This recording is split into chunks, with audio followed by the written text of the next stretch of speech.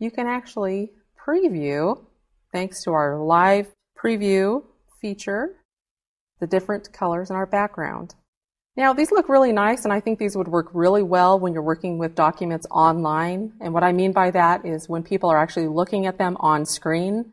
When you're printing, you might want to take that into consideration that you'll be using an awful lot of ink or toner when you print all that color on the back of your page. But it may work for you depending on the situation. I'm going to go ahead and select that color. Looks pretty nice. Maybe I'd like to just kind of make things look a little neater by adding a page border. And I can do that here in the Borders and Shading dialog box. Right now, the standard setting is none, but I could choose a box or a shadow just by clicking. Perhaps I'd like to change the color or the width of that line. Nice thick one might look nice.